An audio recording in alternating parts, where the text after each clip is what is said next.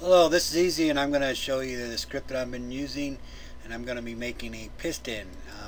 I have it located in a Lightbox. It's 4R8 2D to 3D.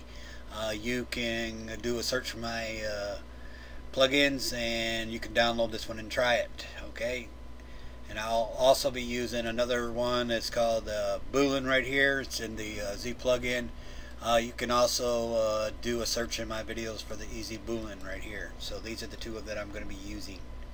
Alright, I'm going to show you how to make a piston here, and I'm not going to get into full detail, just to get you up and running, how to make something quick.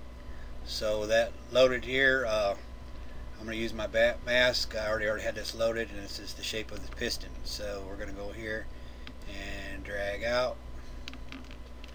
And I'm going to go ahead and center this up a little bit, make it kind of large. Then I'm going to press 2, make alpha to 3D. Alright, it's about done here, and it's kind of the shape of the piston, but not quite what I was expecting. So I'm going to show you how to fix that. So we're going to go ahead and change the material to something that resembles metal a little bit. And next thing we're going to do is press paste and replace. It's going to duplicate a subtool here in just a second. Alright, if I turn on solo, you can see right here, and I'm going to be using Boolean, and I want to only see this bottom half here. Alright, let's turn solo back off, and what we're going to do is we're going to select one of these here,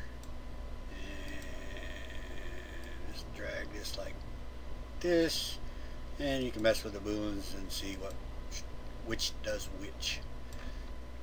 So I'm going to drag this into here a little bit and flatten that out till the rod gets kind of flat too.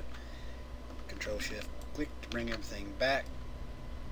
Okay, there's one of the shapes. Now that's looking better, and I'm going to press the hotkey to insert another object. Let's use this one here, and we're going to scale that down quite a bit. Alright, we're going to use this for the top hole of the piston here, and we're going to drag that up about right there and drag out. Let's make sure everything's centered.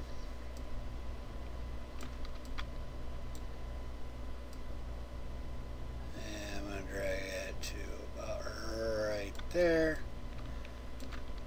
Alright, let me take a look at that and make sure it looks kind of big. Let's go ahead and scale it down just a little bit more.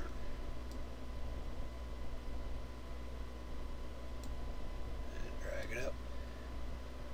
Now I'm going to duplicate that with the control key, and I'm going to drag down here. This one will be a little bit bigger, so we're going to scale that one up. You can see we got a hole on both sides, and we're going to duplicate that with the control key and drag over here.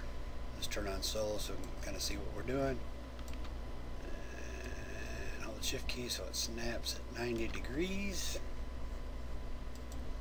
Alright, and I'm going to bring it over here. It's kind of big, so let's turn on solos again so you can kind of see what's going on. It needs to be thin and long. Alright, so we'll drag this over a little bit about right here so we can put a hole in there.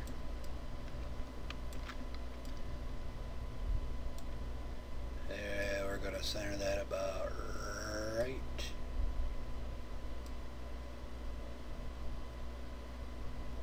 there. Hold the control key, duplicate that over here.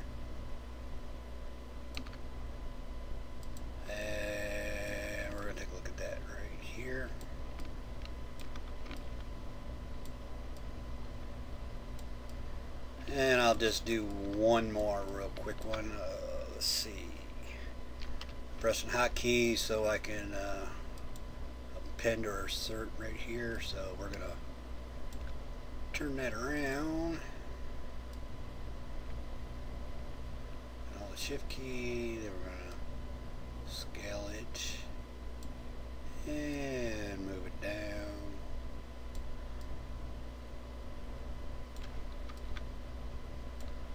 can mess with these to see what it's going to look like. And we're going to scale that out a little bit. I don't think I want to go with that one and that one. That one there don't look too bad. And you're going to get something like this. When I'm done, I'm going to press make Boolean mesh and hope everything goes great. Add a selected tool, and there it is. I could do the rings and everything else, but this is kind of an idea of how quick you can make a piston